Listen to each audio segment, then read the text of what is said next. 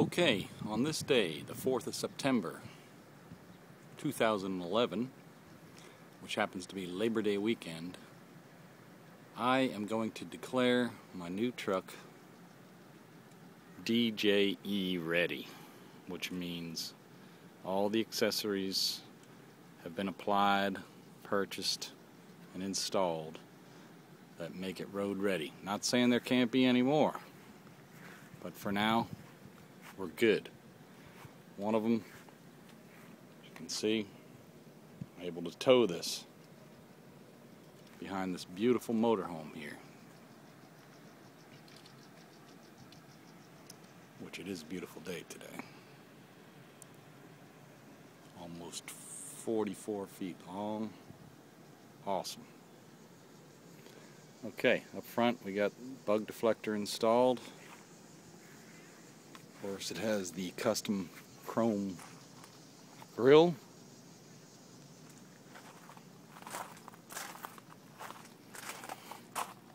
Custom wheels that come with the Z71 off-road package. Of course, this is an awesome one right here. This vehicle, a small pickup, has a 5.3 liter V8 engine, which say no more. This thing will kick some butt. Alright, got the window vent shades, front windows tinted to legal standards.